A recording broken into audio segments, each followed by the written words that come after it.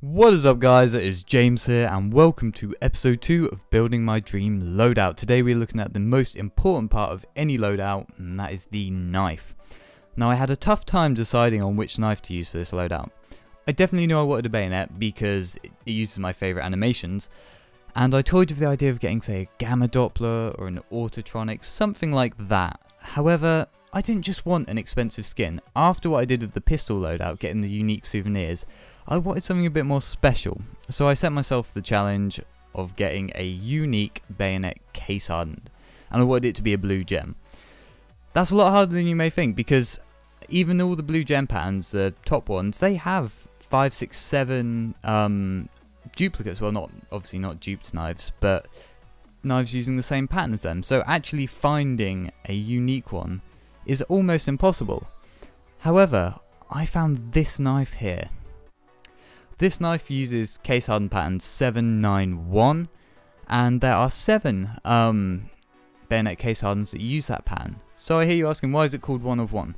Well, this is the only StatTrak one in existence, and as you can see, 75% blue on the play side.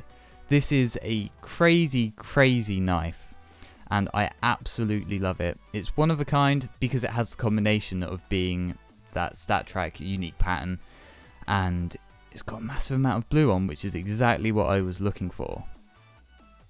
Now this knife was valued by some of the most prominent people in the case hardened community at about 170 plus keys. It depends on how much the buyer is willing to pay, because it is a sort of special play skin.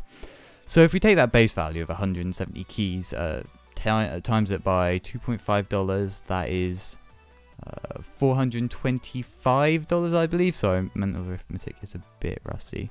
Yeah, $425 this knife is roughly worth.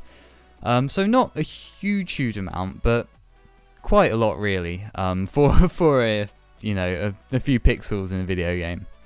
So yeah, that is the knife I'm going to be using in my dream loadout, and I can't wait to play with it really. Next episode I am going to be going over the assault rifles, so the AK, the M4. I might do the other assault rifles with it, or I might do them separately depending on how interesting the items are that I source. If you like the video guys, please leave a like below. If you're new to the channel and enjoyed my content, please subscribe for more like this. Thank you very much for watching again guys, and I shall see you next time.